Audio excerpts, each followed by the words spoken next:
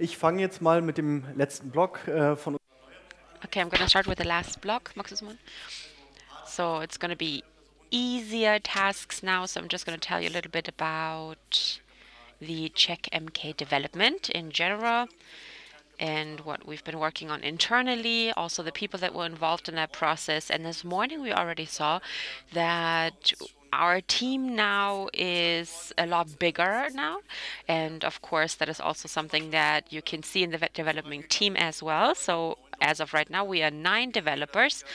So we are working in this area. So one of us does it sort of on the side as a consultant. And we have some colleagues who are working full time on different components.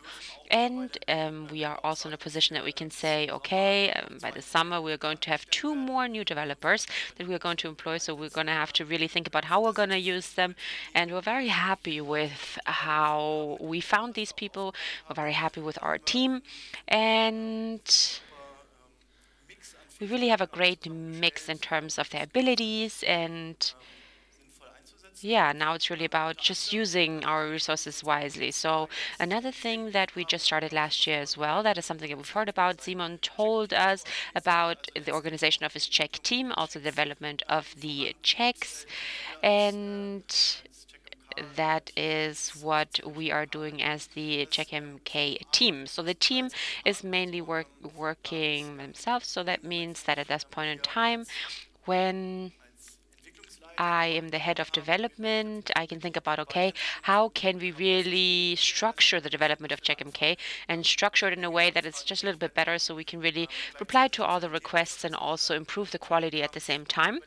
And then I was thinking, okay, maybe in the check area, the hardware, software inventory, we have a lot of requests coming in, and some of them are very, very specific. They're very small. They're very, like I said, specific.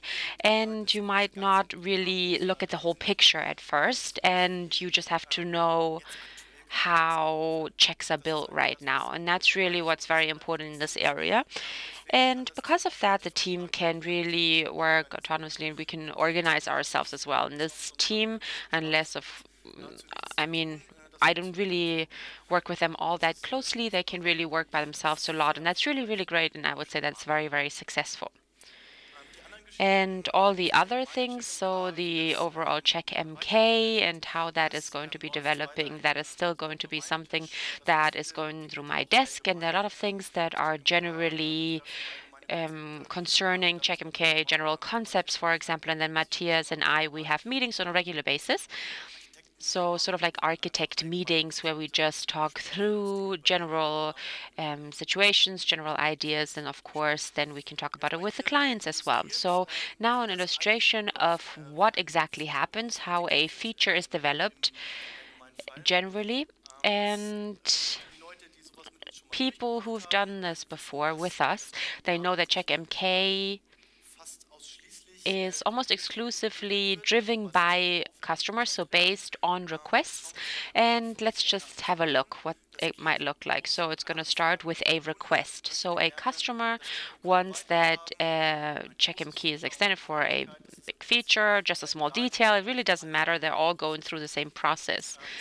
And usually what happens, it starts with an email that's sent to the ticket address. So you open a ticket with us, and then it goes from the general queue to either the check team, so mainly to Simon. He is then organizing it, and then it could also come to me, and then I'm just going to see, okay, how does it fit into our current development process? Is there maybe a job that's similar to that? Could we maybe combine those two, or are we going to start a new development for that?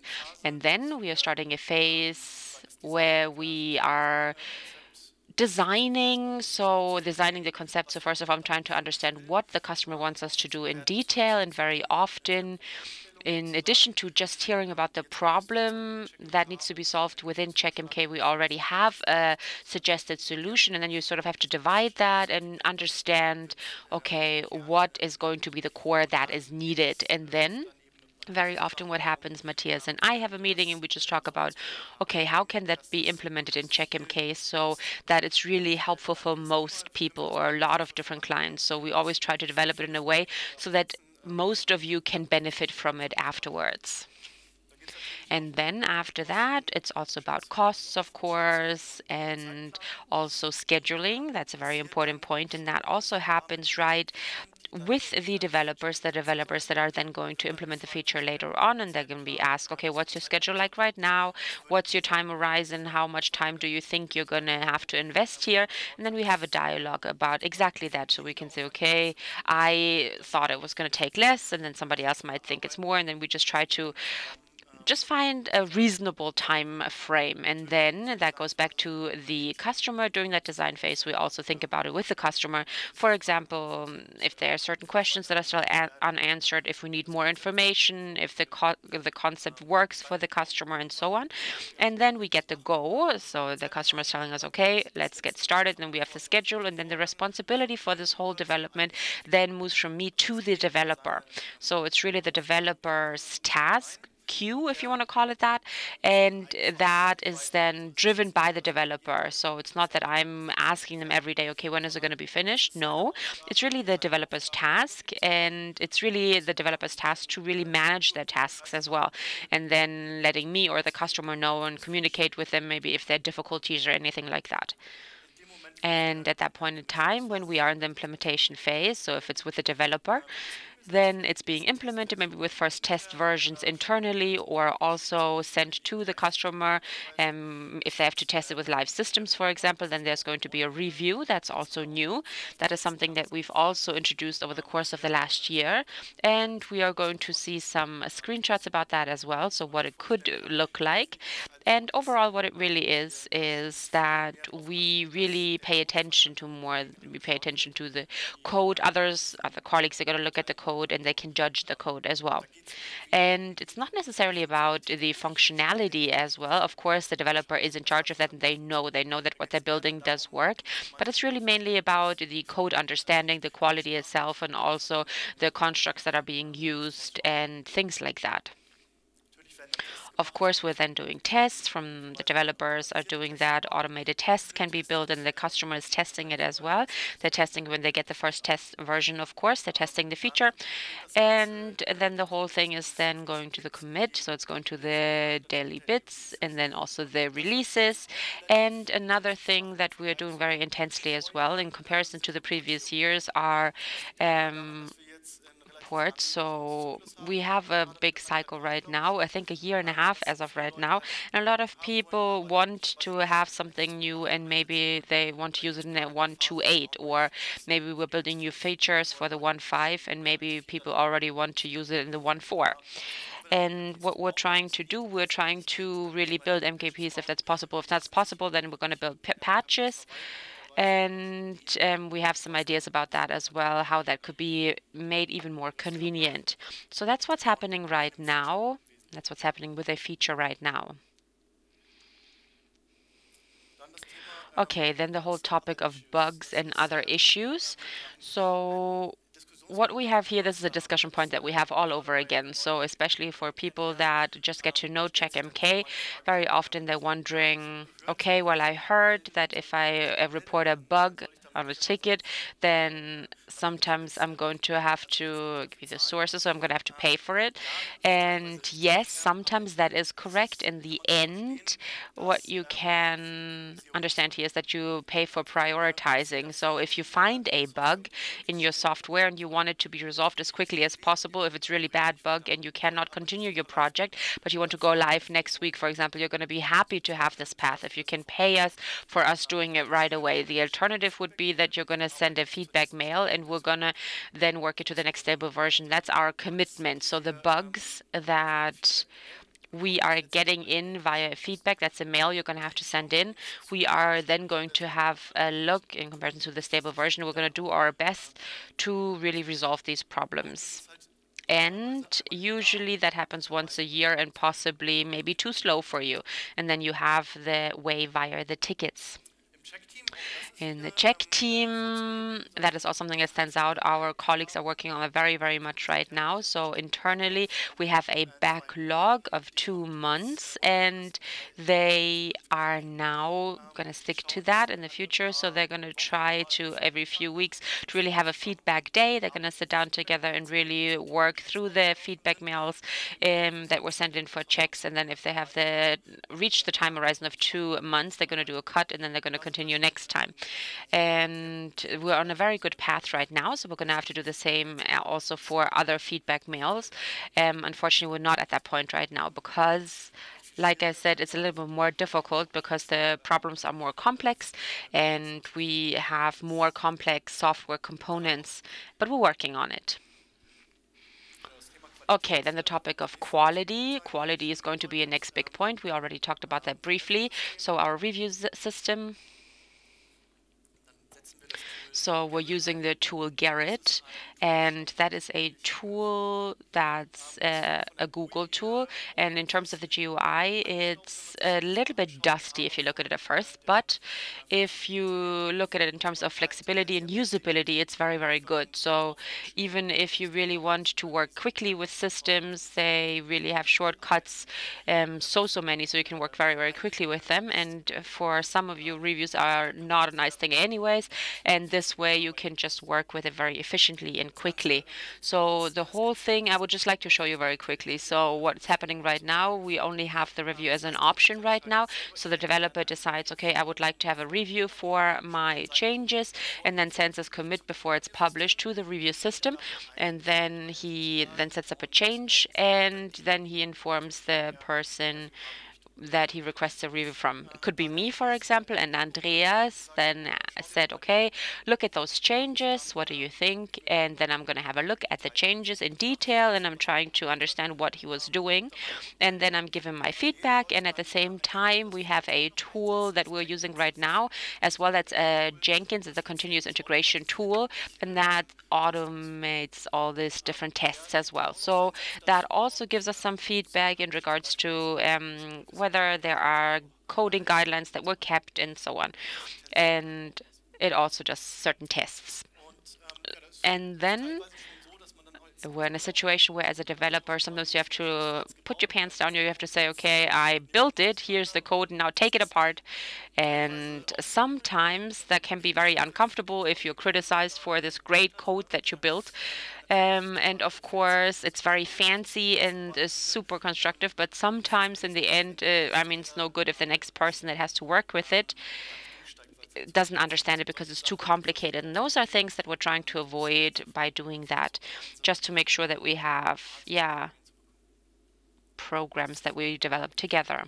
Okay, so now to me as a reviewer, this is what I see. So you can see what I see. I see it line based. So I see what changed, and I also see within the lines, okay, this is what was deleted, this was what added, and so on. So it's very, very convenient, and it's almost fun working with it, to be honest. And yeah, it's a very helpful tool. Those of you who do software development on a bigger scale, I can highly recommend that.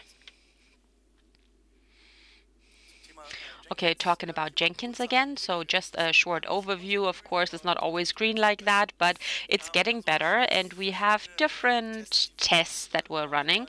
We have Bandit up here, and that's an open source tool that you can download as well, and it's a type of security scanning. So it does a static code analysis, and it looks or checks if there are different language constructs like eval or something like that, something that could be difficult. And it also tells you, okay, look at this code in detail, is that really secure, are all the parameters validated, and so on. And then we have a GUI crawler that can also be very helpful. That's a site that we're using where a crawler is running through the whole GUI, all the URLs that it can access. It opens them and then checks if there are any stack traces or anything like that in the GUIs, any HTML problems, anything like that. So we're trying to cover that. Of course, it's sometimes possible that because of some refactoring or because of something there, might be a problem, some errors in some pages that aren't opened very often, and you can find it with that. Then we also have the integration tests. So again, this is a site that is automated as well, and there are different tests that are carried out. PyLint is also a static code analysis, and again, it tries to find best practices or really problems with best practices, to be honest. So some language constructs that you're not supposed to use and so on. And if we have Python, for example, that's very, very important to use. We've learned that because in comparison to other ones that are compiled, it gives you some added benefit. Those are things that are usually found by a C compiler, some errors, subtle programming errors that only pop up under special circumstances. And this is really what PyLint finds. Okay, other than that, what we're trying to do is we're trying to also make our software simpler in other areas. Even though we are adding new components all the time, we're trying to reduce complexity, and we have done that right here. Sven is going to talk to you about that in more detail later, what we did exactly. And I just want to tell you right now that we have our own Python with our own, well, we have our own Python with 1.4, because us as developers, we can really make sure that we only are programming for one Python version, and then we really have all different constructs from that. And in the past, when we also had old distributions in version 5, for example, with Python, 2, 3, 4, something like that. I'm not sure which version was on there, but it was very, very old. And now we really have the opportunity to be more modern and use more modern constructs. And right now we have Python 2.7.12, and that's the most current one that's available.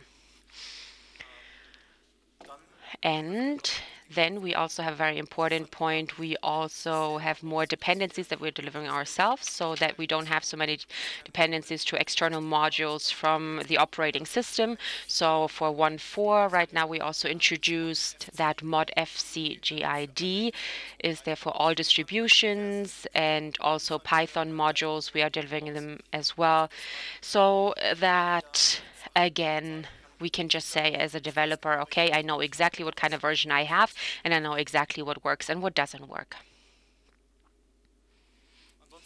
Other than that, those are just general things really that are just there.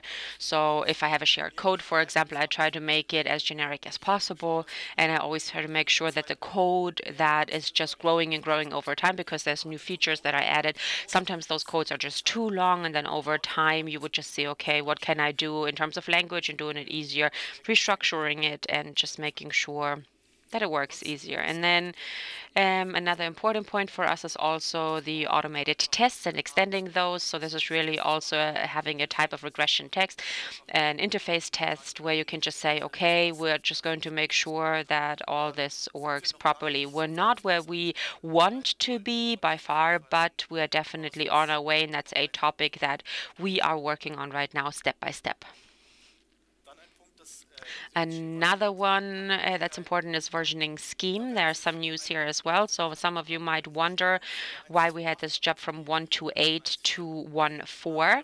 And we did some changes here. One of them being that we removed odd to even steps between innovation and better phase. And that is something that we had in the past because we adapted that from Linux kernel, and we sort of felt like one is unstable, one's stable. And of course, being a hacker, Linux nerd, you do know that. If you're just an average user, you probably don't know that. Then you're wondering, okay, why is 1.2.7 not stable? And well, you just have to really read about that, and then you know. And then it's very clear. However, it's not something that's very intuitive, and we want to really achieve that by saying, okay, CheckMK 1.4 is going to be the 1.4 and it's going to stay the 1.4, and the next version is then going to be 1.5, and again, that is going to start with 1.5, 1i1, and then going to be stable at one point. And then the next step is going to be, why should we be scared to have a second level increment where we were always at with 1 to 2, 1 to 8, 1, and so on. And we were just thinking, okay, what does the 1, 2 do there? And we could just take it a step and then say, okay, we could increment it in the front. So right now, what we said, okay, it's the second number. And I would just like to say that this third number in our current scheme, as we thought of, is not necessary anymore, but we will have to keep it there just because of compatibility reasons, because some just need 3 digits. So now we have the 140, and the 0 in the third spot is just going to stay there for now. And like I said, the next version after 14 is going to be 15. Okay, now we have another thing that is maybe hopefully something you can read in the back as well. So this is our current documentation. That's what we extracted. So this is our release cycle, and Matthias drew a very nice picture for that as well. So I think the illustration is actually very good, because this is our release structure over the course of a year, or a release cycle really. So you start with one version, and then you have daily bits for a while. We're destroying the software, we're then recreating it, and so on. And at one point in time, we're going to say, okay, there's a point where we're going to have an innovation one. Lots of clients want to test the features, and then we're going to have all these different innovation versions. And then we can also have patch releases if there are some big errors in there. And that just continues until we're at a point where we're going to say, okay, this is the beta phase. We are there for 1.4 right now. And we are then going to split from the master branch, and we have the 1.4.0 branch. And then we're going to continue down here. So the blue branch right here, we have daily builds for the 1.4.0. And then that's where the circle closes again. And that's where we're actually a master as well. We're working on that. And then maybe the software is just reworked again until we're at a point where we're going to say, okay, we're back at the innovation phase, and that's where the circle closes. Another thing that we also want to introduce are the terms of active and passive maintenance. So that's the idea that we really have, okay, we're going to set that in stone, what kind of duration of time we are going to support which version. So the active maintenance is really what you're used to. So as long as we have patch releases, we're in active maintenance. So we build bug fixes, we're very proactive, new versions. And then after a while, and those times are determined, we're going to say, okay, now we can't do it anymore, it's too much work, or we just don't want to do it anymore, or whatever, because there's no benefit to it anymore. So we abandon the maintenance, and then we're going to have the next version where we do have maintenance. And there are people that, if you still really need that version because you have a freeze in your software version or whatever, they can still get the passive maintenance. So they can ask us to really maintain this version because they have it fixed, so they need it. And then the intervals are also not a very difficult at all, I wouldn't say. So for the daily builds, we can't do patch releases. So in this case, we don't do maintenance, right? So for innovation, those versions, we have the innovation patch releases. So what we have here is a time frame of about 1 to 2 months where we do active maintenance. So if we have severe bugs, for example, malicious bugs, things like that, and you can also ask us to do the passive maintenance on top for 1 to 2 months. So it could be up to 4 months. And that's the latest point in time where you would then use the next innovation relief. For the stable version, it's actually the same scheme. However, that it's the difference being that it's 1.5 years. So that's what we do with our current cycle, and that is something where we said, okay, this is something that we stand behind. 3 years is the program if you do both. So if you then pay for the fixing of the bugs, then that shouldn't be too much. Okay, so the topic of supported distributions, those of you who know me, you know that the top point is clear. So we can just see, okay, what's in the enterprise, what's being used, and if there's somebody, for example, that would say, I have a very rare or privately used Linux distribution, you would have to say, I'm sorry, we cannot afford to do that. We cannot do that because nobody's paying us for that. And we have major distributions that need to be supported. And I think everybody that's here can actually agree to that, that this is just what makes sense. And in terms of the time frame, how long we are going to build builds for the different ones, again, we're going to look at the maintenance that the manufacturer of the distribution gives us. So ZOS 5, for example, that was just told to us recently. We still have the builds for that. And now for us, we're wondering, okay, how much longer are we going to do that and really invest in that? So currently, we are not at a point where we would say, okay, we want to get away from it. So maybe just the question, who would need a CentOS 5 picture for the current CheckMK version? Okay, we're going to have a talk later. That's not a problem at all, but the old CheckMK version 128 or patch releases for that are still available for CentOS 5, and then the current version CheckMK 1.5 and so on, you can just say, okay, an old distribution like that, maybe you don't need the current CheckMK on that.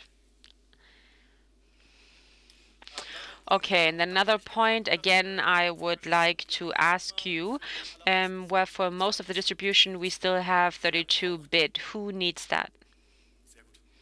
Very good, because we're going to turn that off soon. So for 1.4, there's not going to be 32 bits anymore. For new distribution, we have not used it anymore. And for 1.4, we're not going to use it at all. And I don't think anybody's going to mind that, because that was to be expected. Okay, are there any questions? Eine Häufung.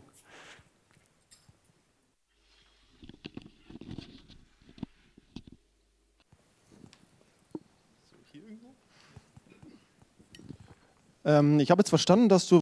So now I understood that for version 1.4 you always use Python 2.7.12, is that correct?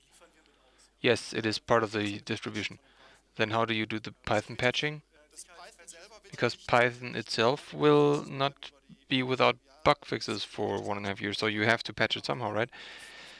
Yes, the Python is part of the CheckMK, and as soon as you do a CheckMK patch release, we can also patch the Python. For you, that's transparent. You don't have to do anything. So it won't always stay 2.7.12 just for this one version. Okay, what I would like to ask for would be an ARM build. What do you need it for? For a Raspberry, for example, for home, to play around with. I mean, it will also happen in server centers as well. ARM servers are something that's coming. Yeah, I suppose it's difficult right now, especially the microco is something that we would have to work for. But the other components should be quite easy to implement. We have to look at the builds though, because if you start with a new architecture, which distribution do you want to use in this architecture? Do you want to build all of them? Then suddenly you have the double amount of builds you want to create. So we have to see how to do it. My question is very similar. How many code lines do you have in Python these days? Like, when do you go to Python 3? 2.7 will be supported till 2020, so that's 3 years. And then Python will stop the support for 2.7. So within the next 3 years, the transition will have to be made. It's interesting also for those who write plugins, because they would have to do the transition as well. Is there a roadmap yet? Well, you could say the first step has been made already in this direction, because we are at a Python version. And if you want to write compatible code, that is the first step you have to do to get to, for example, 2.7, where you could write a compatible version if you want to. It's something that is still tricky. I mean, in theory, we could also say we have our 2.7 with us, and if there's problems with it, we can patch it.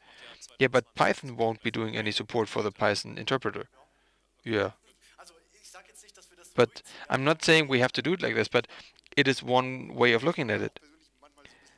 Yeah, I'm personally the one holding people back a little, because Python 3 means a lot of work for us, and the customer profit, or the customer profits in a way that the software becomes slower and needs more or eats up more performance. And I'm pretty sure that if the official Python support runs out, somebody will do it.